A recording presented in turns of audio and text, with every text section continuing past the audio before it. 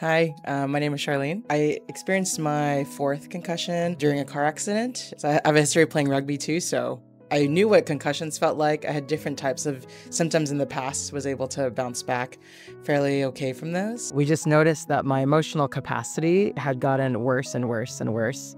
I was becoming more agitated, we were getting in more fights, and we stopped scheduling things in our life. Because we just never knew how I would feel after work, after the weekend, after family functions. So we stopped socializing with people, we stopped going out and planning things.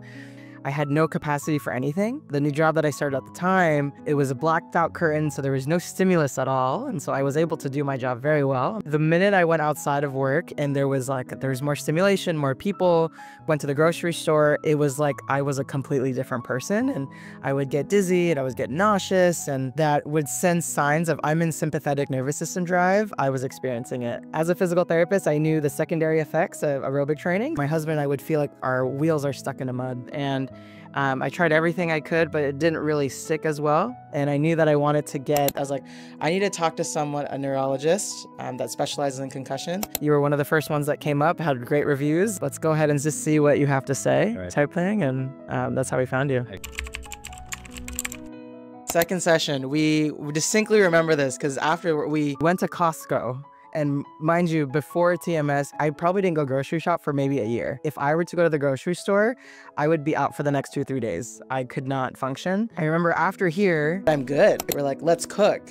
And I was fine.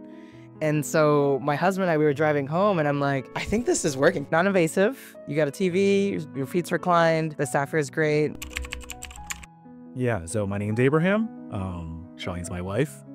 And definitely for me, even before she got into the accident, there was still like some, I guess, residual effects from her previous concussions.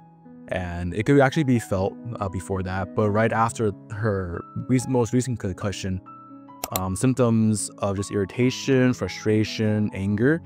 So that's the before. So after, I was like, let me know, call me if you feel like really, like if you feel anything, if you feel dizzy, I'll come get you. Hey, you okay? You got everything? She's like, yeah, I feel pretty good right now.